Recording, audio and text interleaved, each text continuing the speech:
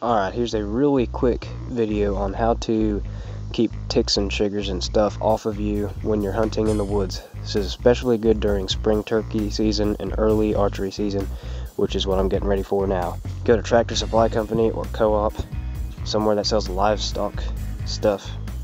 Get this permethrin 10. It's 10% permethrin. This little bottle is $7. You could buy name brand like Sawyer's or Permanone, but you'll save a lot of money with this. This thing's over a year old and it's only halfway down. Get a 16-ounce spray bottle, this case in Old Hunter's Odor Mix.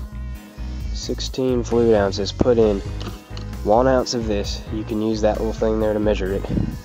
1 ounce in this bottle, fill the rest with water, and shake it.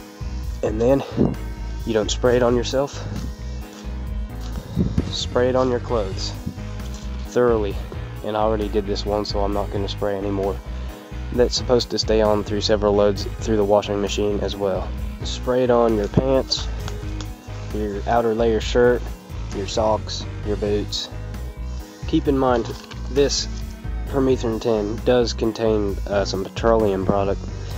I think it's just so it sticks to the hair of horses or something like that, because you're supposed to use it on livestock and horses. But that does have a little bit of a smell, which is why I'm going to let my stuff hang in the air for a few days.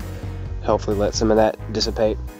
So keep that in mind if you're going to be deer hunting. I'm not too worried about it. I'd rather not get any chiggers or ticks and try to hunt the wind properly if I can. So that's one thing to keep in mind.